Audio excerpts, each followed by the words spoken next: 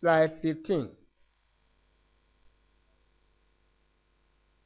Development and growth of the maxilla. Item 1. Like the mandible, maxilla develops intramembranously. The center of ossification appears during the 8th week, close to the site of developing deciduous canine.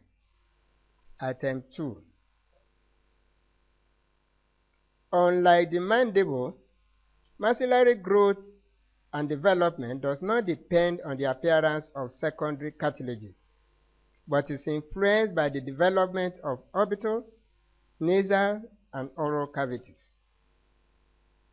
Growth of maxilla occurs by bone remodeling, that is, surface deposition of bone with associated resorption, as well and by sutural growth.